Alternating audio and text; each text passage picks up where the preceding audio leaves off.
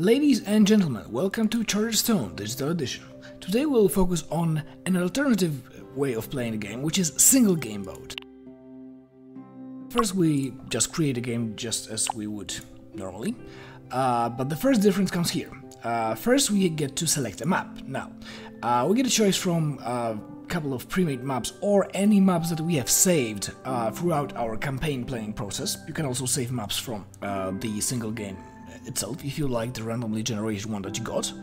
There are two pre-mades and one by Tom Vassell from Dice Tower.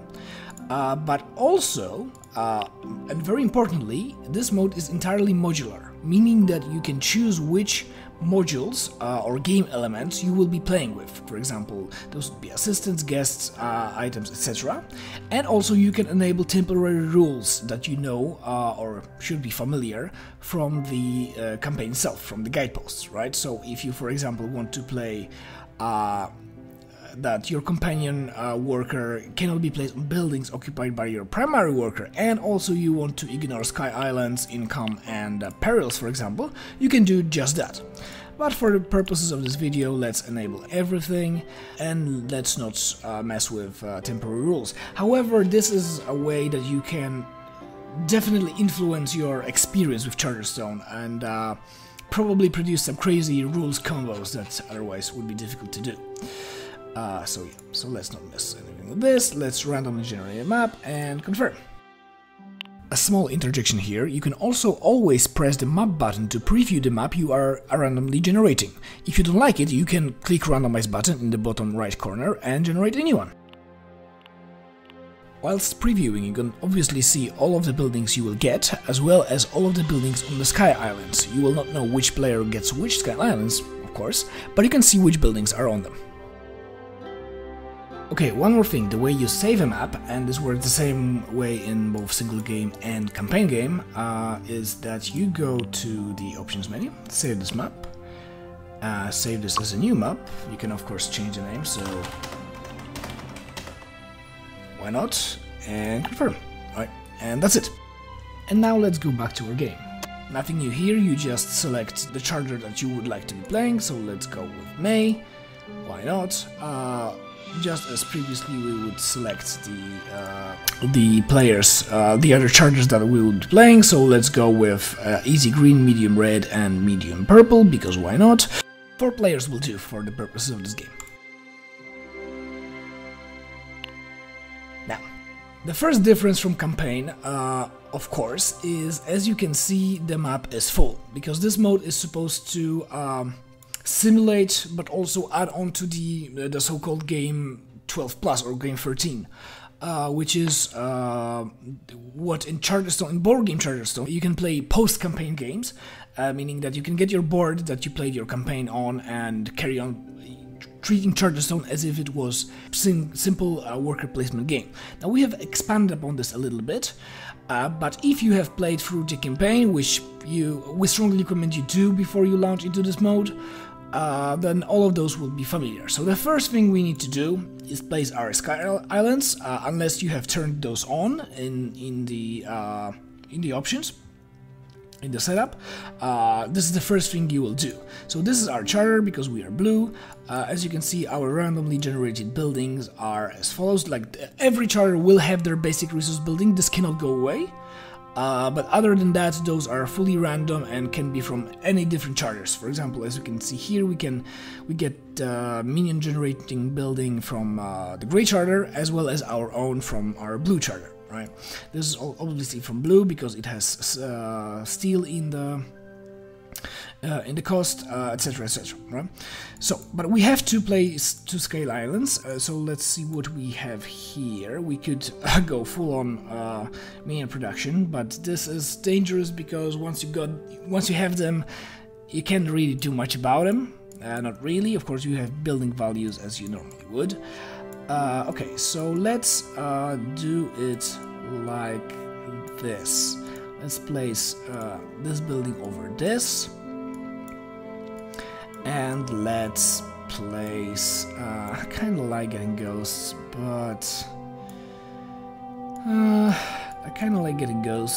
but let's get actually cats instead over this, and done. Alright, cool. Now the pearls show up, but that's normal. You should be familiar with this if you've played the campaign. And now we can see who is gonna be the first. So the green player Maritza will be first. Good, great. Now we get our starting bonuses. Those are to emulate the starting bonuses you would have in the campaign, but are standardized for the purposes of the single game. So first we get to choose if we want 1 minion of our choice or 1 advancement card of our choice. Now because I'm cheeky, I'm gonna choose 1 minion, get a robot and get my card on my first turn anyway. And then whether we want to start with 2 coins or 3 victory points, I think I will start with 2 coins. This goes clockwise, by the way, therefore green player in here was first picking, then us, then it's gonna be red, and then it's gonna be purple, right? Cool. So let's get 2 coins and accept. Of course, if you were playing with friends, you'd have to wait for everybody's choice. Now, we get to choose a persona we want. Now, this is completely random. There's no guarantee you will get one from your charter at all, which I think adds on to the, well, the random elements and the variety and the replayability of the game. As you can see, we can also get the endgame personas of Lawyer and Rebel, which is great. And persona coach. After using a building, if you have at least 4 workers on buildings, you may retrieve all of your workers. This is very, very, very good, and I think I will get this. Yes, this is so good. In fact, we had to change it a bit from the board game, but at the request of the board game's designer Jamie himself, because the original coach was just too powerful. Alright, cool. So now, as discussed previously, this is, in this mode, everything that you've seen throughout the campaign is unlocked. So there are perils, there are all of the different types of cards we have, yeah, as you can see here, everything is in there. If we had a guidepost, or if we chose a temporary rule, it would be here, but we didn't, so it's not there. Yes, so we can see 17 progress advancements remaining, and depending on your playstyle and your opponent's playstyle, this may go very quickly or very slowly indeed. So let's see what we can do. First of all, what is here on the advancement card? Of course, one of the best cards in the game. Alternatively, I could go hard on the income phase, because at the beginning of the game it's very, very useful, and I think actually I may do just that. Now, let's get me another robot. Because I can, but before that, let's get craftsman and in a robot and load. Of course, I have forgotten to check what the objectives is. Okay. Yeah. So there's a persona that. Right. So of course. Yeah, so I've been robbed of my craftsman immediately. Well done. The persona from one of my opponents, which is fine. It happens. I have 2 robots. I can make up for it. No problems whatsoever. Right, cool. So, what are the objectives for this game? Objectives work just as they would normally. So yeah, I have 6 coins, have at least 2 assistants, and have at least 4 different investment cards. Cool. Marvelous, right, so let's try this again. Let's try this again. Sure, yeah, this is good. This is decent, because it's gonna give me some victory points throughout the game. Okay. Of course, okay, red goes immediately hard on quota, which is a very valid strategy.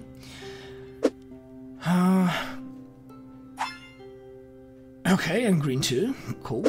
Especially in this mode where everybody has gets some perils that they have nothing to do with. It tends to happen, and yeah, of course they've used the cheapest options for perils already. Fair, more than fair actually. Now, I would like another steal, please, because I would like to get on this income as soon as I can, because it's just going to be, you know, 3 victory points throughout the game. Okay. Actually, I should check what is causing this. Probably persona or something? No?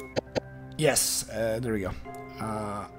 red player has, after your turn, roll the Charterstone. If you use a building in the charter on your next turn, gain 1 victory point. So every turn they roll a die, and they can get more victory points if they go to the designated charter. I actually like this persona a lot.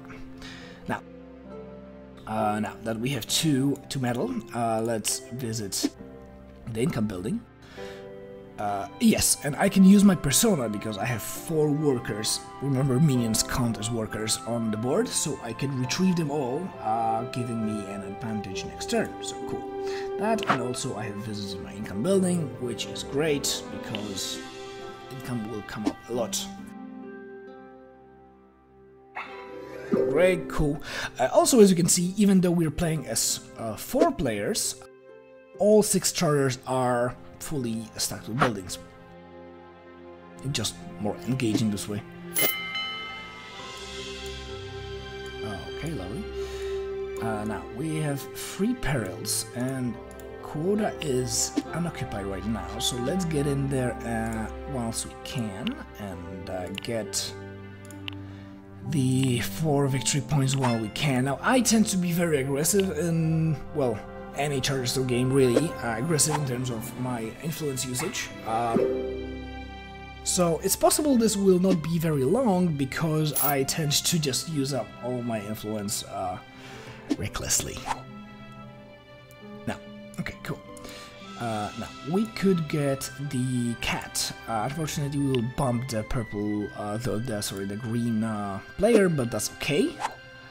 I think it's worth it, and we still, we don't mind bumping our opponents because thanks to our, roll your die, it's fine. Thanks to our persona, there it is, we save time as well. Anyway, okay, cool. Now, the downside is we don't have much to do in our old charter just quite yet. What I would like is the golem. This is one of those minions I would really enjoy to have. Unfortunately, I can't really do that because I don't think there is a... Well, of course there is here. But that's the only source of clay I can see. Which is fine, which is alright. So let's start with... actually, no. Let's not start with this. Let's see first what... Oh, hello. Those are good. Right, so let's go with this and gain me a... Those are very powerful cards, so I'll take those actually over the income. If the income had victory points in it, I would probably take it. But since it doesn't, I don't really see... Well, it's still very, very beneficial, but not as much as I would like.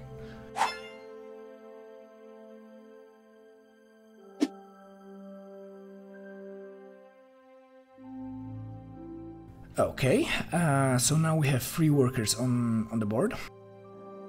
One more and we will be able to recall our workers using our persona. Unfortunately, there is nowhere we can place our minions because of the, well, either I can't afford it or it's already occupied by somebody else. So, nothing to do, unfortunately.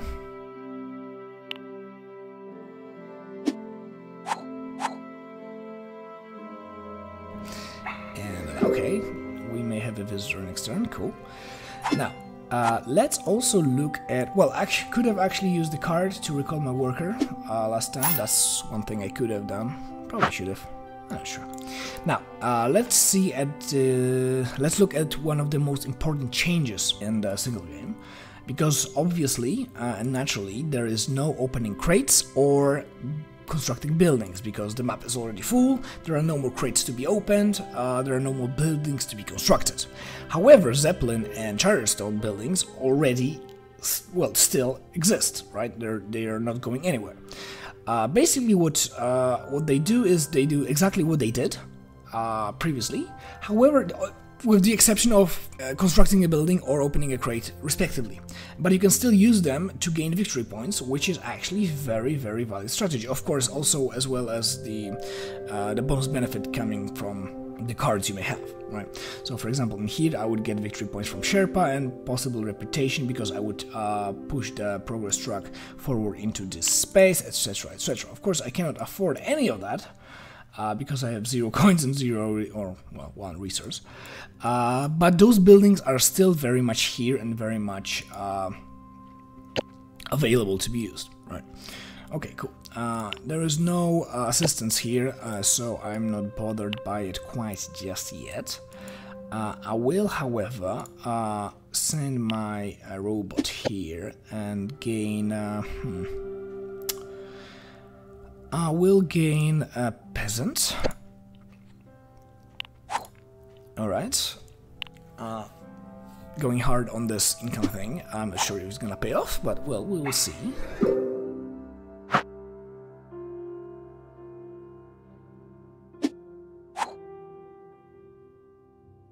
Alright, and now, unfortunately,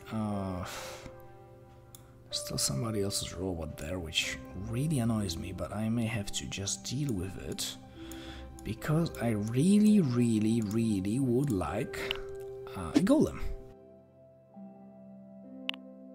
Golems are useful.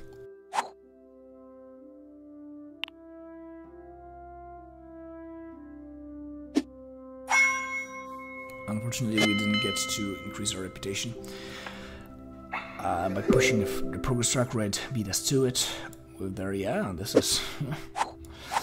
I believe this is a building that usually constructs other buildings, but because of the limitations, of course, it just gives us victory points, which is still very valid. Actually, it's one of the... wow, it's actually one of the most important, most powerful buildings on the map, assuming somebody would get a chef, which I'm not sure they are available, because this is not a permanent loss of influence mine, this is just a regular one. Well, regardless, let's give them even more free cards. Cool.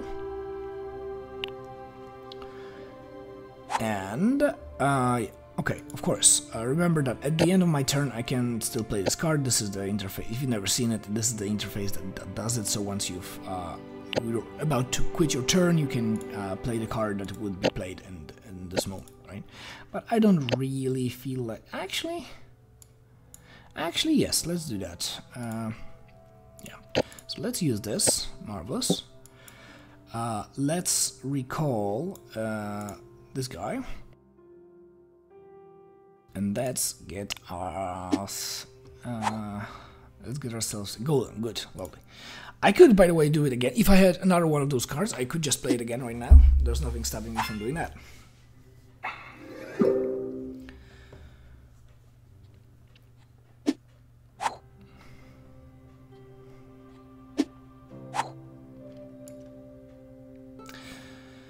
Okay, so now we are quite behind in points, but this is okay. This is okay, because I can just send my golem here, get literally any resource, because it doesn't matter, because I'm gonna spend it immediately, so let's just make it free metal, sorry, and enter. Good. 4 points, 1 coin, that's not bad.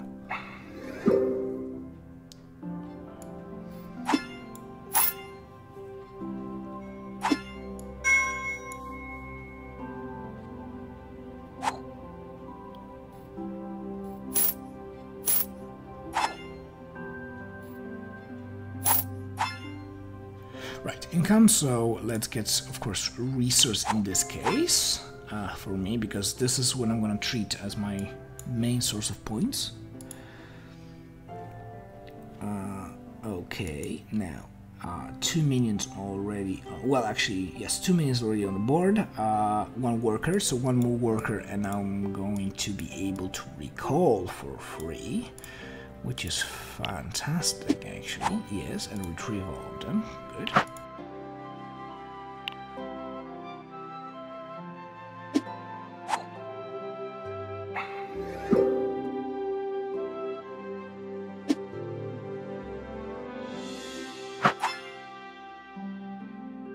And just do it again. Doesn't matter which one I will get, because I will have to pay all of them anyway. marvelous. So like this, every 2 turns I will be able to get 4 points. Whether or not it's gonna be enough to win the game, that's a different matter entirely, but searching for those points generating engines is kind of the clue of this mode. Assuming you haven't messed with the settings, the modules extensively, because that's fun in of itself, and we probably should make a video about it in the future, because you can get some crazy results by just doing that. I'm still kind of intrigued by this, honestly, because this is a lot of points, honestly. Right, one of those would be a Sherpa, because if I remember correctly, yes, whenever I advance progress, and this advances progress, cool. I may think about it, but I'm not sure if... Yeah, I don't think it makes sense, because it's 1 more turn at least to get this, and then this, and it's just more points like this. So, I'm not entirely sold. Right, let's get coal. Cool. Because it's unoccupied, simple as that. Let's not give the red player free cards unnecessarily anymore.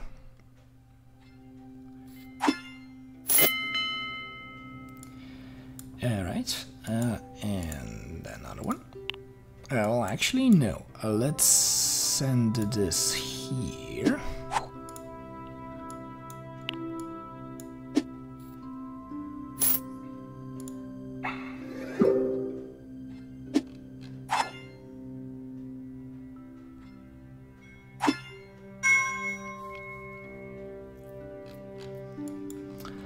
And because I would like to make use of my free recall, let's give a cat to gain 1 last resource and get a victory point and retrieve all our workers. Life is good.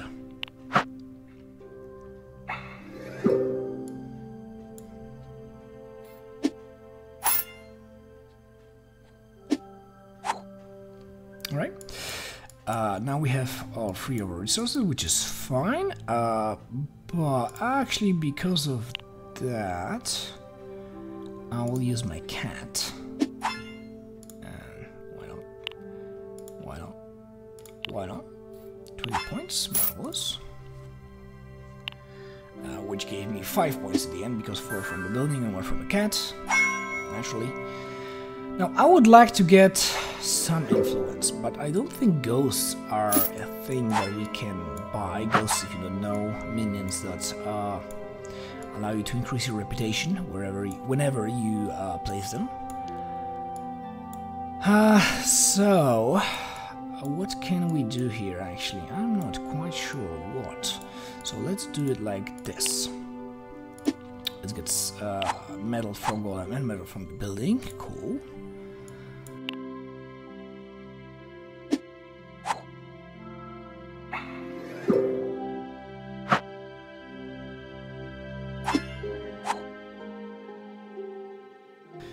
Now, let's double down on this.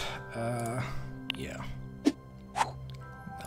Like, we don't have to even win the reputation, especially since green already has free. But I would like to at least get in there. To at least get some points from this.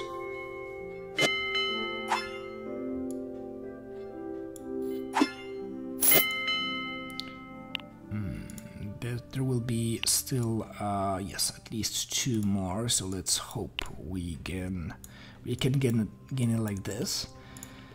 Now, yes. So let's. There we go.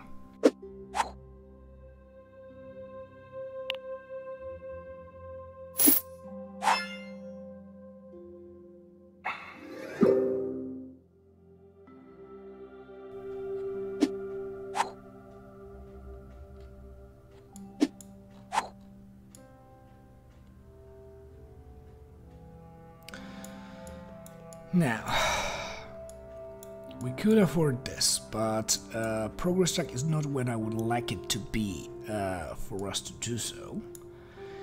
Therefore, given that we are one worker from our free recall, and we have free coins, semi-randomly. Actually, no, not this one. Not this one, not this one, not this one, because there's no reason to do so with this when I can get a free card as well. Let's get Amulet of Memory. Take, sure. Let's get our 2 victory points. Let's get a resource, stack metal, why not, and retrieve all workers. This coach persona is so good, because it saves me so many turns of just recalling. Of course, you have to min-max it a little bit, but it's so good. Now, in terms of points, we're not doing too bad. We're behind red and purple, but not by much, and it's definitely salvageable. So I'm not too fussed about that. Now, let's send our golem back here. Why not? We'll get all the metal in the world. I would like to sit on those 4 metal just for the point where I can use them here and increase my reputation this way. Of course, why not? Yes, we are very much breeding resources, so I'm gonna get grain from income, and that's cool. One more scroll, sure. Actually, could be a very good. Actually, this is a very, very good card for me. But not when the golem sits here, because then I can do much about it. Well, I could. Okay, let's do it like this. Get the scroll. Now we will take it, not use it. We will pay the 2 coins. We will gain more steel and more victory points. Marvelous. Because now, what happens is we can send our worker here and ignore this cost, get even more points. Remember, you can only use scrolls. What is it? Give me the interest. There we go. You can only use scrolls in your charter. This is a very common feedback we get, that people don't notice that you have to use those in your charter. If you just click use and go to another charter, you have used your scroll, but you still have to pay the cost of the building in another charter, and everything goes to waste. So be mindful of that. But we can do it like this. Actually, no, not like this. There we go. We can do it like this. And send, yes, there we go. You can see this icon means that we're gonna ignore the cost and gain even more victory points and a coin, which is nice. Okay. I really wonder how many points the red player gained from this persona of theirs. Okay, marvelous. We're again one worker from a free recall, which is good. Items. Oh, there we go. Oh, that's a good item. That's a very good item to have. Now, hopefully we will be able to get it. Although I would need a pumpkin for that, and to get a pumpkin I would have to bump the... Okay, that is a bit tricky. So, instead, what we will do is we will send our cat in here and retrieve all of our stuff. Good.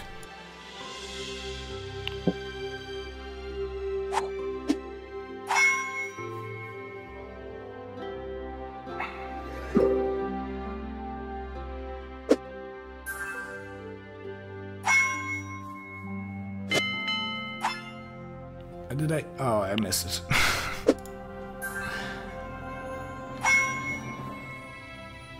Okay, good. So income phase, there we go.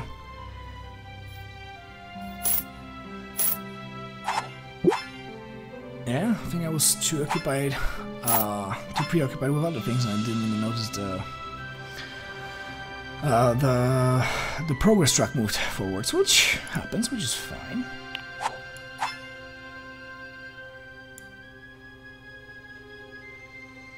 Okay, we will do... Okay, yeah, sorry, I have to confirm the choices I've made in regards to my income. That's what happened there. Now, what we will do is we will send a robot here. We will get the iron chalice. Lovely. And we'll pay for it with grain, and steel. Marvelous. Yes, was this the last... was this the last? No, it wasn't the last. Okay, so maybe, hopefully, next time I will remember to do something about it, actually. The game is... Yeah, there we go, because Kevin has lost all his influence. So the game actually progresses quite quickly now. Okay, now what we can do is we can... Well, no, we cannot do that quite yet, but we will be able to once I have sent my golem here, taken a pumpkin, marvelous, and created the iron chalice for victory points and yada yada. Good.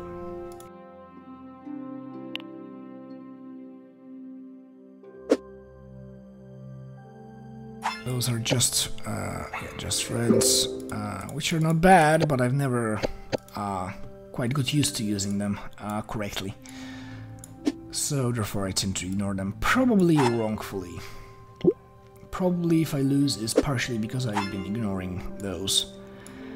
Okay. Now, okay, so, no, unfortunately too late and this will not happen. So let's just use this once we can.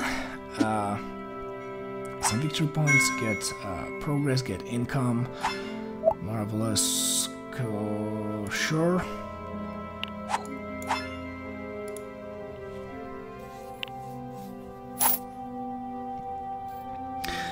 This tells me, by the way, that I've not been using my influence quite as much as I could have, and probably should have, because you can do, you can gain a lot of victory points if you just use your influence.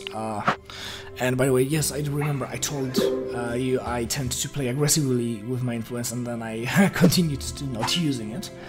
But honestly, it's because this point generator was actually quite efficient. Therefore, yeah. I didn't see much point in doing so. Now, unfortunately, I cannot quite gain more points in here, but I can get some points in here, definitely. Yes, so let's just do it like this. Pay an advancement cards, you can get, yeah, sorry, this one. Oh, it's like, sorry. This one and this one, because this will allow me to get into the reputation track, so at least get 4 points together with the red player. Cool. And retrieve all, because why not? Honestly, doesn't really matter at all. Probably could have sold something else and gained a double turn with this card. Well, doesn't matter. It's still alright.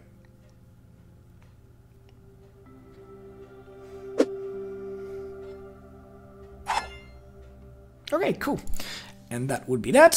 And, okay, so we were second, right after the purple player. Not that far off, so I'll take it. Red player was third, and red player was fourth. Very close game, actually. This here this doesn't matter because none of us tied in points, but this is how the tie would be resolved. First, we would see how many reputation tokens anybody got on the reputation track. So how much reputation, in other words. If those were tied, like with me and the red player, second thing is how many quota transactions or quota actions each player made.